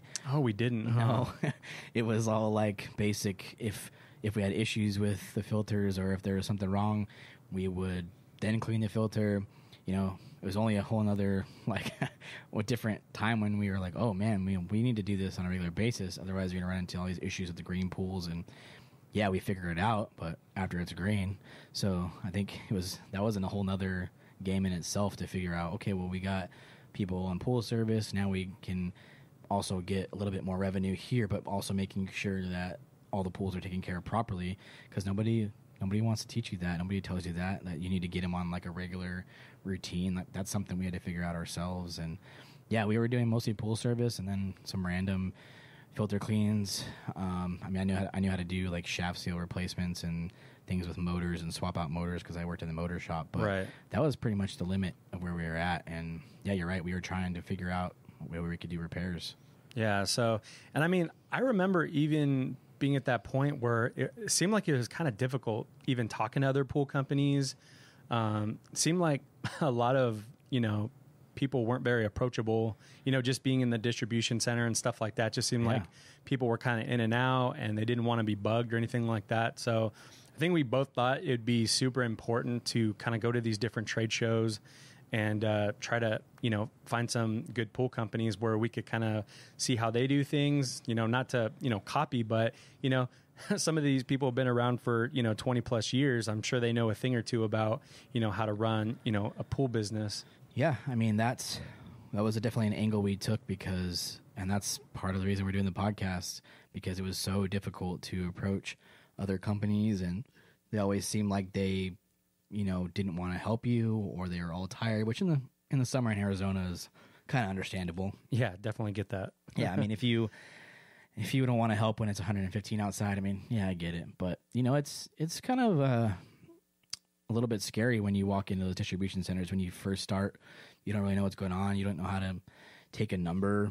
Everyone's different. The numbers, or you don't know part numbers. Yeah, or you don't really know what you're asking for. You just got pictures like, hey, can you give me one of these? Yep. And they're like, oh my God. Yep. Get your crap together, man.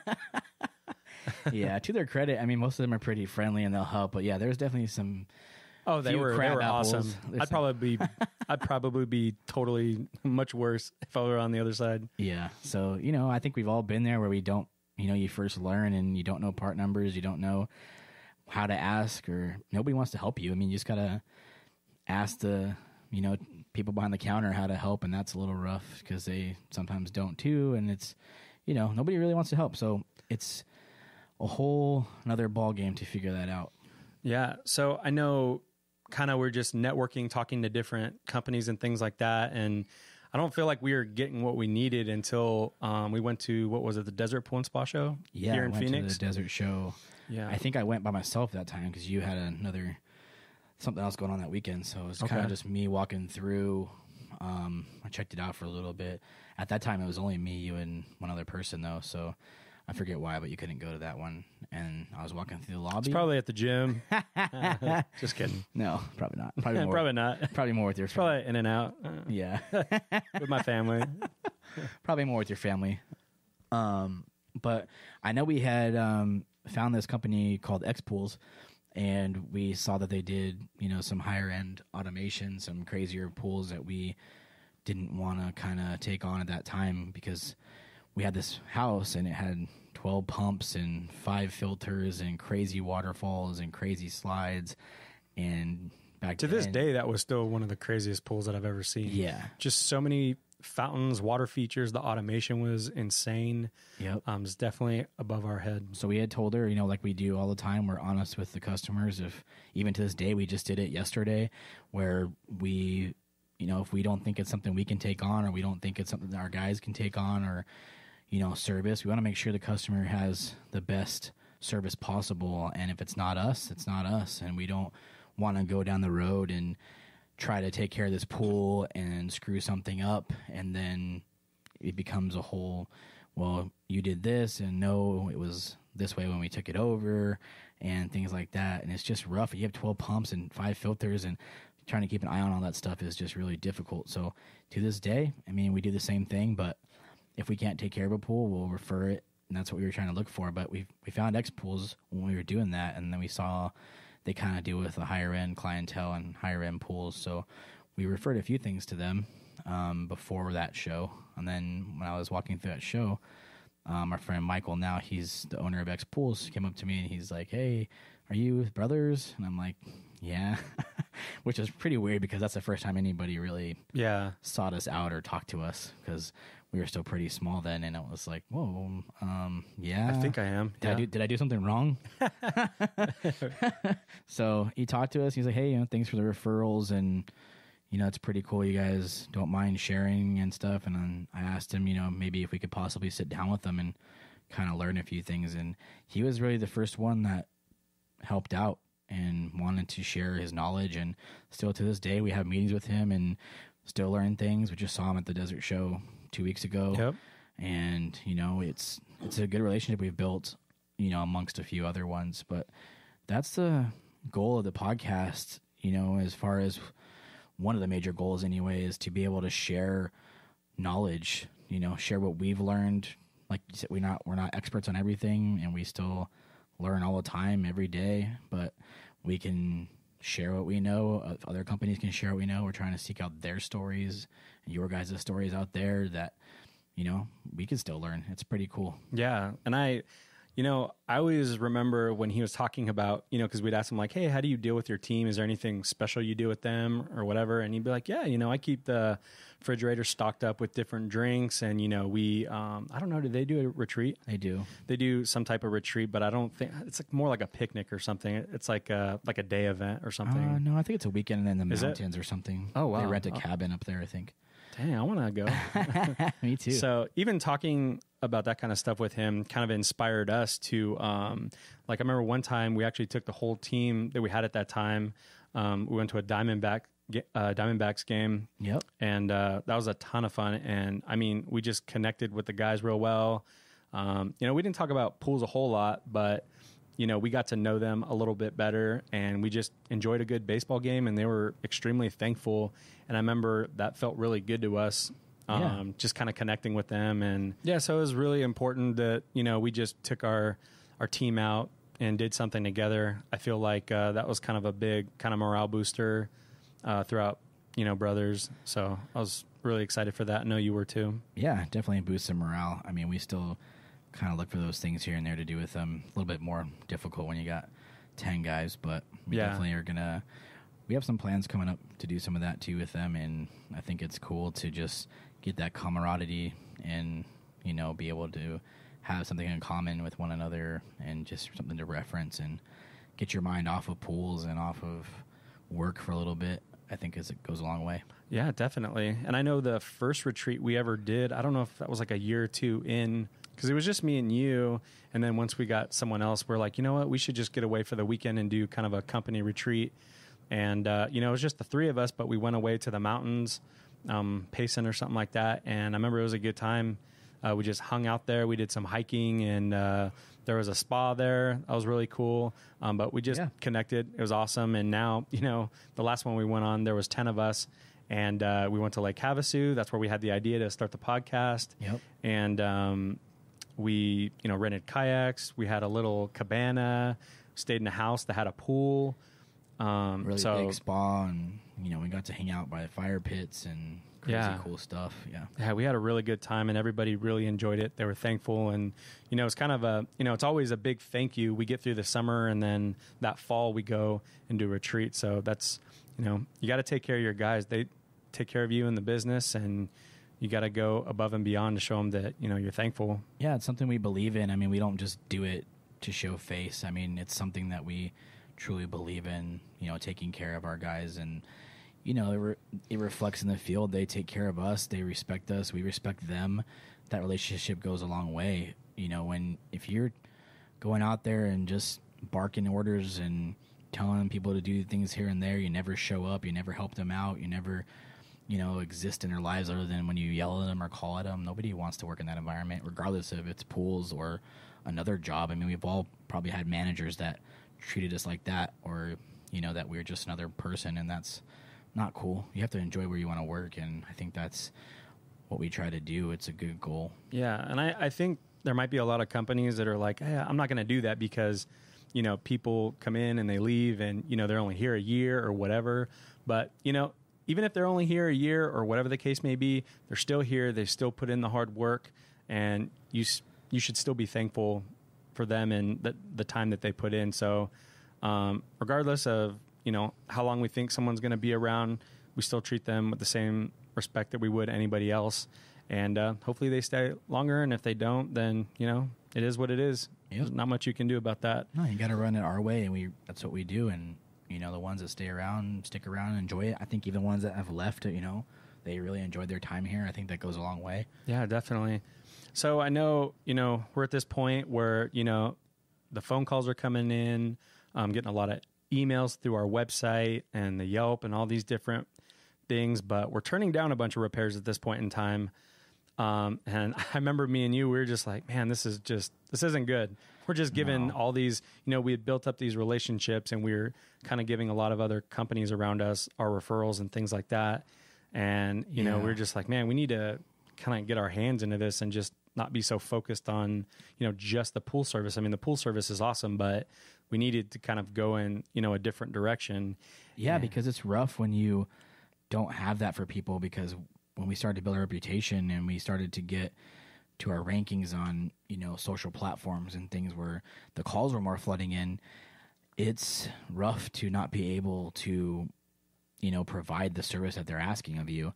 And that's a tough thing to navigate regardless, because, some people are just not happy that you can't help them. They want you and they only want you, and sometimes that's rough. So it got to a point where it definitely wore down on you and me, and we were like, man, we got to figure out something, because, we were turning away lights, we were turning away heaters, we were turning away, all stuff that's very important to the pools. Also, some of the bigger repairs for us, we were turning away, which is rough.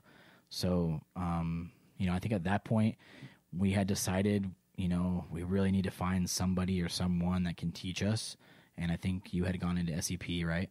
Yeah. Well, I feel like we were kind of talking to quite a few people about how maybe we can get some better training. And it was just so difficult. You could go sit in a classroom. They'd be like, well, sign up for this and you can sit in the classroom and they'll show you this, and they'll have their, slideshow presentation, which is cool. You can kind of get a good idea of what to expect out there, but right. It's not the same as doing it out in the field. So I remember, in the distribution center one day, we were at SEP, and, I was asking guy behind the counter if, he knew of anybody that could help us out.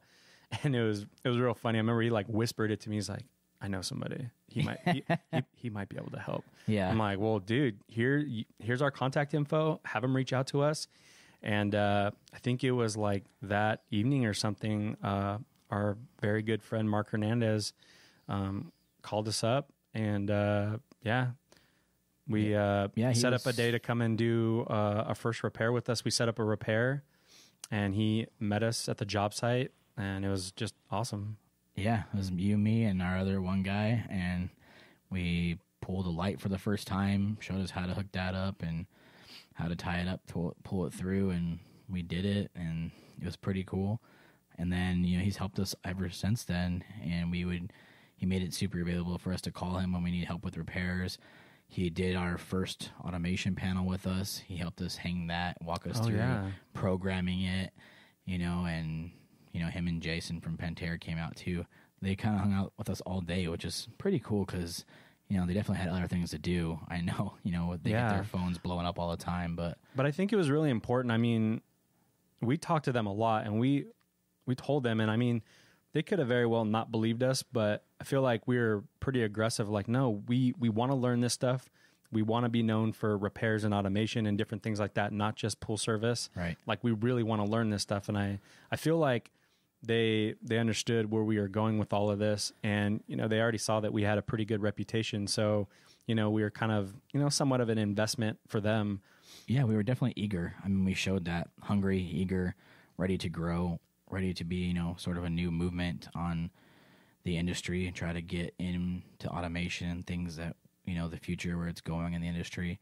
We got much love and respect for everybody who built this industry, but we want to kind of be some pioneers towards the new stuff. And that was what I think Mark so excited about working with us, because, he saw that we wanted to grow and learn everything and learn new stuff. Yeah. Learn new stuff. A lot of people don't want to learn new stuff, but you definitely should be open to it regardless of, how long you've been in the industry. It's definitely moving that way, whether you want to believe it or not. It's the automation's moving that way.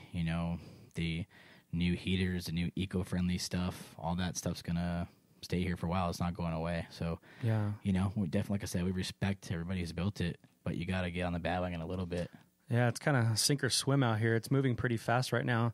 And I know we're much bigger into automation now. We want to be a pioneer, kind of like X Pools, just because there's so many companies in our area here in Scottsdale anyway that don't really do a whole lot of stuff with automation. Right. And it's still relatively new. There's not, a lot of people out there still don't really know what it is. But it's something that we think is convenient for customers, and we think it's really cool that you can turn things on and off with your cell phone, tablet, whatever. And just kind of that whole process is really cool to us. So we've invested kind of a lot of time into learning how to do it better and, kind of better marketing strategies to getting those jobs. For sure. So we were able to kind of get more, repairs, automation jobs and things like that, because now we're moving into, we really got some momentum going on Google and Yelp. Still to this day, we're number one in our area for Yelp and Google organic search and things like that. So calls are coming in. Everything is really good. We have an amazing reputation here in the city of Scottsdale for pool service and repairs. So that kind of gets us into the social media side of it, where, we started just getting a ton of DMs. I remember a long time ago, we're like, not sure where us taking pictures and posting on Instagram and things like that, I'm not sure where that's ever really going to get us, because we didn't get a ton of customers from it. But we kind of, created this whole new movement in the pool industry where, it's like, dude, pools are cool. Let's take photos of it. Let's make the best of it.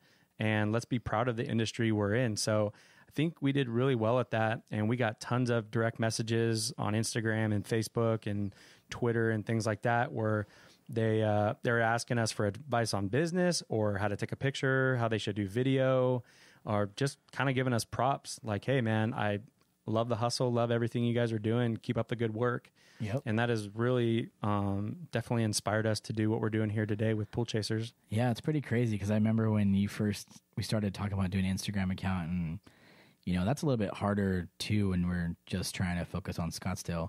So I remember trying to build it using different hashtags, trying to figure out which Scottsdale ones we can use to reach just Scottsdale people, because you had talked about oh man, this is too broad, we're getting people from all over Phoenix and all over the valley.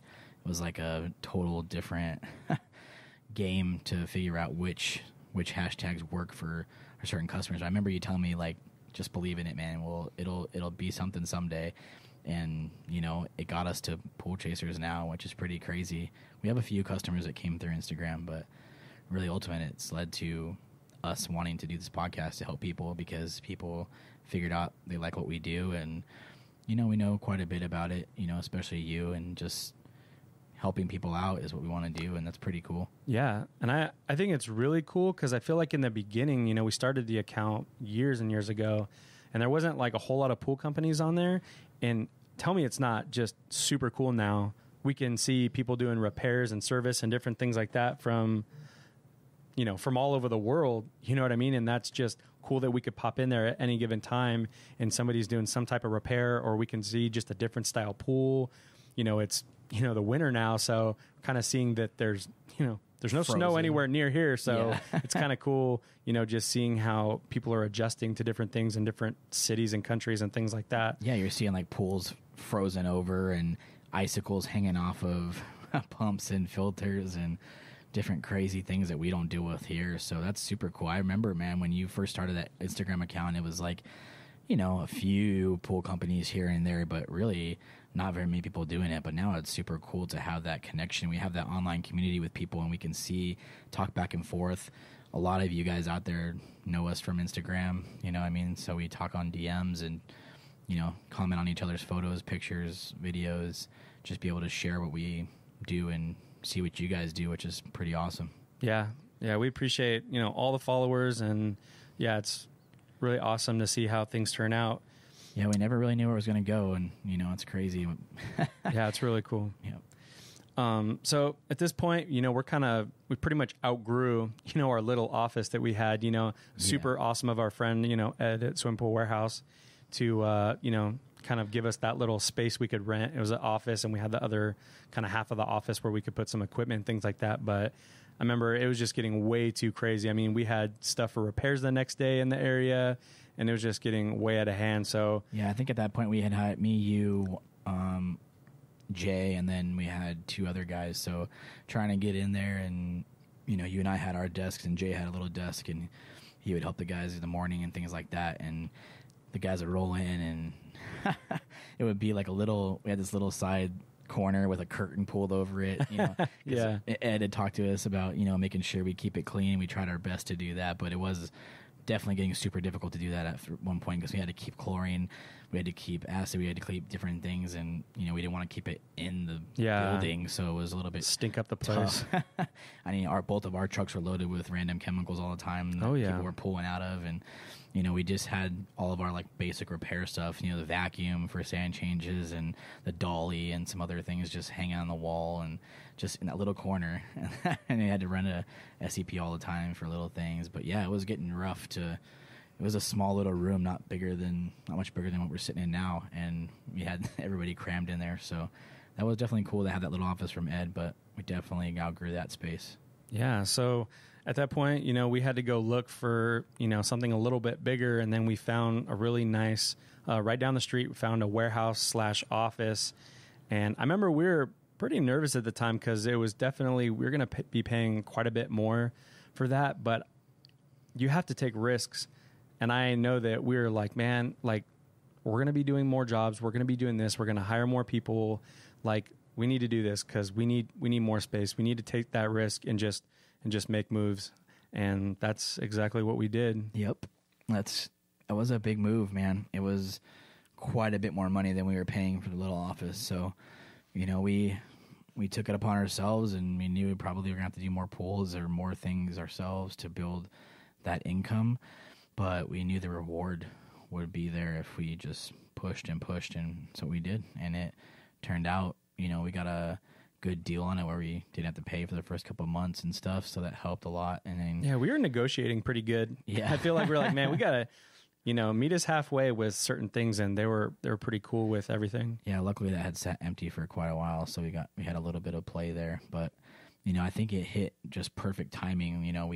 We got in there and right before our busy season, so it kicked in pretty quick and helped us. Yeah, and it was crazy. I remember being in the warehouse in the office. We had nothing. It was like bare bones, this huge warehouse, and we were just storing a little bit of chemicals. We had a little bit of inventory. Like, we had like really nothing, and we were trying to figure out better processes. I mean, we never stop with that. If there's a problem or something's not working out, we're constantly trying to figure out how to do things better. But as time went on and we were patient and we saved up money and did different things, we could, we put in, warehouse racks and shelving and things like that. And we got to buy some more, back stock on things. Yeah, that was pretty funny because it was just you in my office. And then I'm going to give a little props to Jeremiah. He did a lot in the beginning, kind of helping us grow, those pools. And so we had his little desk in a little corner. And that was like it, man. It was like this humongous warehouse with a little bathroom and closet. And we had like a few things in the closet, his little desk. And then we had like 2 racks in there, and they were small racks. They were like the plastic ones you buy from Home Depot. They weren't real racks. Yeah, I mean, it was so huge in there. I remember we wanted a basketball hoop for the longest time. And it's like, no way in hell we're putting a basketball hoop in there now. No. You know what I mean? It's pretty tight. I mean, it's not super tight quarters because we got to put the repair van in there now. But I remember back then we're like, oh, yeah, we do some floor hockey. We're going to shoot some hoops. And we talked about skating in there. Oh, yeah. We did skate in there for a little while, but I tried to, but there was only like 10 feet of flooring for me to skate on. Yep. That was pretty funny. We did try to put a basketball hoop on I mean, we looked at them on Craigslist and everything. We were totally going to buy one, and then something happened where we didn't. But I guess it was just meant to be.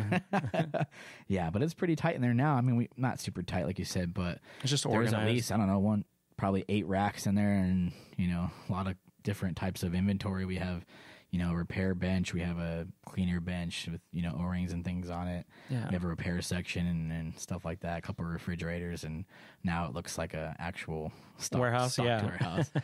But that was a pretty funny beginnings, man. It was like, whoa, like I don't even know how we're ever gonna fill this. And now we're not getting close to pushing out of there, but we could get something bigger, in the future. Yeah. But I mean, that was our vision, and we were patient with it. We're like, man, we need to have this stuff in stock here, so when the guys come here in the morning, they could just grab it and go. And it's like, at that time we were on a budget. We couldn't really afford to do those things, but we're like, you know what? We save and we do these different things. Like, we're going to be able to keep a lot more things on hand here in the warehouse. And, we were patient with it, and now we're able to keep a lot of different things. Obviously you can't keep every single thing, because it's like, dude, every pool is like different somehow. Well, I know you, me, and Doc and Kyle for a while went out and we would clear the warehouse of just all the junk like a few times here. Oh, We still do it sometimes. But remember the cleaner rack that we had saved all these old cleaners, and we let Kyle kick it over. I think it's on the Instagram, but he pushed the whole cleaners over and everything broke. And thank God, I got so sick of seeing that. Yeah, graveyard of cleaners. Yep, finally got rid of those, and we've cleaned that thing hundreds of times, just getting rid of junk here and there. The closet piles up full of junk. I'll clean it out again, and it's like, oh yeah, I hate seeing stuff that you don't need. Like, really, what is this? Yeah, when are we ever going to use this random band clamp or random hose or never. So our customers aren't paying for used stuff until you throw it away. Yeah, we've been there. Throw it away, be like, hey, do you guys have a yada yada yada? Like, we did last week. We did. You can go check the dumpster. Hopefully, trash day wasn't anytime soon. Right. Yeah, we don't use much used stuff at all. So, I mean, even to keep it now is kind of pointless. So, I know we try to bring some stuff to the swimming pool warehouse because they have the motor shop and some used stuff there. But, yeah, it's a cool thing, man, to be able to grow from that little office to what we have now. And, it takes a great team, and we have a great team. Yeah, we do. And so we're at another point at Brothers where we need a full-time repair person. And that was going to be huge for us because I know we were all kind of running around doing, different repairs and things like that. We were doing the best that we could, but we needed somebody that was really good because we still needed to run the business and things like that. And I remember we're like, okay, let's put a job on Indeed, Craigslist, things like that for a repair guy. And put it out there. There's different resumes coming through where people had a couple years experience, whatever. And I remember I was running on the treadmill at the gym, one evening, and I'm, somebody applied for a job. See that right on my phone. And I'm running, and I open up the resume, and I'm looking at it, and I'm like, oh my goodness. I jumped right off that treadmill so fast. I ran out the door, and I called our guy right away. And I said, hey, very impressive resume, yada, yada, yada. Would you like to come in for an interview? And he came in and blew us away. Yeah, it was kind of funny because we had not looked for one. We were just let's make this plan and we'll put the Indeed thing out there. And I know that one was out there for a couple of weeks. When we try to hire techs, it's a little bit more quicker, but we wanted a specific person. And, like you said, there's a few that came in like, yeah, he's got 2 years experience, or he's done some repairs here and there. But then we saw Danians and it was like, man, oh, yeah. Yep, this is him. And, you never know really if what their resume says is true until you meet them. So when we had that interview, it's kind of funny because you and I have developed this little process of looking at each other in interviews and just knowing that, we can let's offer this guy a job, or no, this guy has no chance. But double nod, no.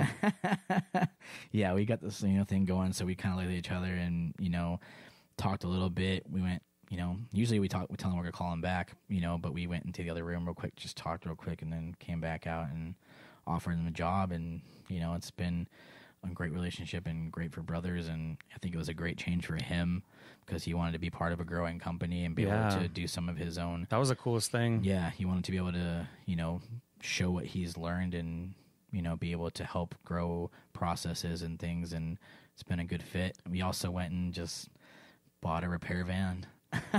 Yeah, so we needed a vehicle for this guy, so we just pretty much were like, we got to get some kind of wheels for the repair division. And we went out and bought a brand new repair van. And I know we're super proud when that moment came because we pretty much at that point in time had really not a whole lot of debt for our company. So it was really nice that we went and did that, and he was very appreciative of it. Yeah, and that's the first vehicle we bought, and other than our two vehicles, we kind of had those, and some of the guys use their own trucks here and there, and we didn't have a actual new vehicle, and that was a pretty cool thing to be able to go in there and purchase it.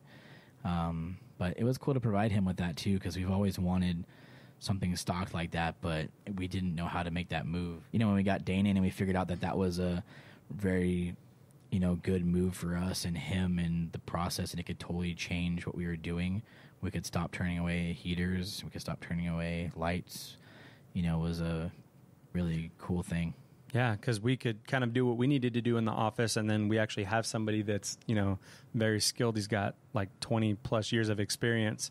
So, we trust his judgment, and he's a huge asset to our company. For sure.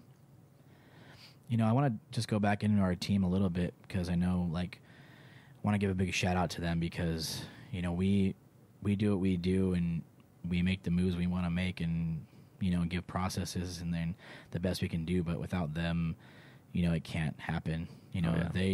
They believe in our vision. All of them have come from different places where they told us some of the stuff they didn't like at their, last places, and nothing against those companies, but we just, we take into account what each of them say, and we hear them and listen to them. And I think that's a big difference between us and many other owners. And I think it's a good thing for you guys to try out there with your employees. Make sure you take care of them, because if you don't, they're not going to last.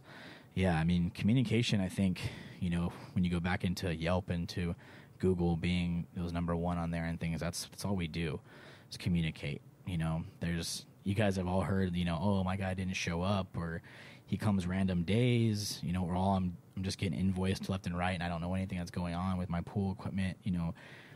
All of that we've taken into account from our customers and from different people, and we put it in play. We communicate. That's why we get that ranking and we get that, love on social media, because we just try to do our best every time and communicate. And yeah, there's been times where we slip a little bit here and there because we're human, but we always try to make it right with communication. And our guys are, are an extension of us on that, which is really cool, because we definitely take time to hire the right people. We've been through, quite a few guys that weren't right, and they did good work here, but, they just weren't a good fit. And that's a big point, and they are an extension of what we are in the field, which is pretty cool. Yeah, most definitely. We love you, brothers team. You guys are all super awesome. Yeah, it's not easy building all those processes and, getting everybody on the same page, but, we worked hard at it. They work hard. We have meetings with our team every Monday morning that we can go over certain things, certain training things. Got to bring in the bagels, got to bring donuts. Dude, if you don't bring that stuff, they definitely love you for that. No, but we love it. They deserve every bit of it. Yep, for sure. And, it's cool to see it play out. And, like you said, we respect them, and they give us respect back, and we ask for that. There's been times where some people have showed us things, or complained about something, like, hey, man, we show you respect and we listen to you, and you want to be heard, but you got to listen to us too. It's got to be, that mutual back and forth communication. Same with the customers. We go back and forth. We email them to try to get something. We've had a guy just recently that wouldn't respond to anything. And finally, we had to email him, hey, we're going to stop service. And he finally communicated back, and he apologized. He admitted it. He dropped the ball on the communication. We have to have that back and forth, even with the customers. And I know all you guys out there probably have customers like that don't want to communicate, don't want to fix something, or just don't get back to you. That's frustrating. And we do our best to communicate, and we want customers that are going to communicate back. We take the time, our guys take the time to go in the field and take the time to look at the equipment, find things. You got to show us a respect too by, even if you say no, even if the customer says no, at least it's a response. We can, figure out a plan. But if you just ignore it, it's just going to get worse. Yeah. And then it plays out where we get blamed and all this stuff. But luckily we keep that paper trail, and we can say, hey, we reached out to you on these days and you didn't respond. And, that happens. But the communication is huge in this industry. And if you don't communicate well, it definitely is reflected. Yeah, most definitely. You live and learn. I know all the, initial bids and things for pool service, we're very transparent in getting that information across to our customers, where it's hey, this is what you can expect. This is kind of what we expect from you. We're only here, one day a week for, 30 minutes, whatever, however long we're here. So, if you ever have any issues, just let us know and we'll take care of it. Even if you have an issue with the technician, You know what I mean? If he comes in and he, sits in your chair by the pool and doesn't do anything, he just sits on his phone. And, even in that case, we're hey, let us know what's going on. We'll take care of it, because we communicate with our guys. And what I love about our team too is we communicate so well that nobody's scared to say anything. Right. And I know we've had people in the past where I think it was really difficult because they didn't want maybe us to be disappointed in them. But now it's hey, we admit it. When we talk in our meetings, dude, we make mistakes just like everybody else. We just have to make sure that we communicate that. That way we can take care of stuff. And we learn from our mistakes.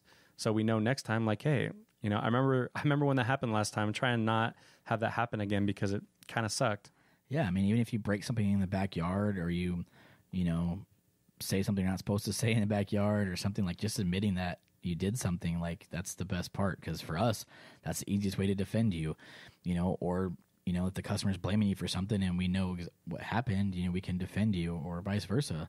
If the customer's complaining about something and if they keep complaining about the same thing, it's probably you. You probably keep doing the wrong thing. So, it's cool for us to be able to communicate that. But yeah, you're right. It's transparency is key for all of that. Stuff's going to go wrong. All you can do is your best. That's it.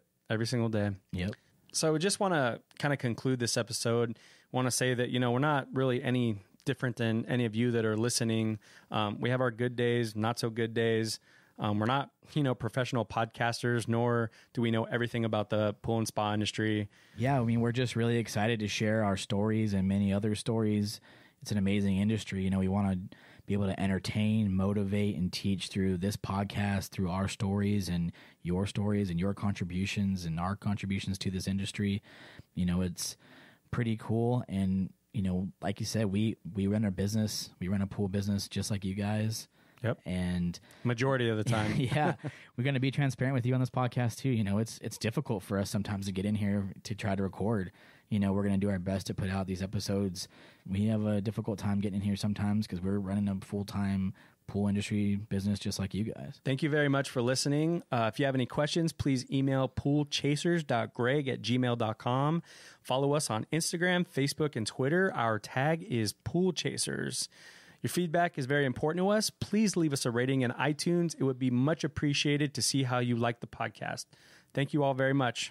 See you out there, Pool Chasers.